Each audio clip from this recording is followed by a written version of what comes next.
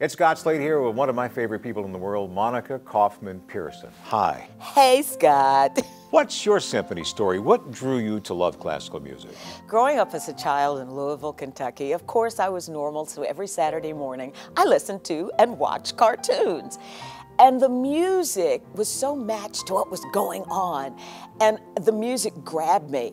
It put in me a cartoon, a love for classical music, not even knowing what it was. So when I took music appreciation, the light bulb came on, and it was like, oh. And the Atlanta Symphony is the same way. Their talent development program is unbelievable, with emphasis on recruiting, training, preparing Latino and African American musicians. Music is a uniter. And that's why the symphony is so important to the city. Atlanta can't live without the Atlanta Symphony Orchestra.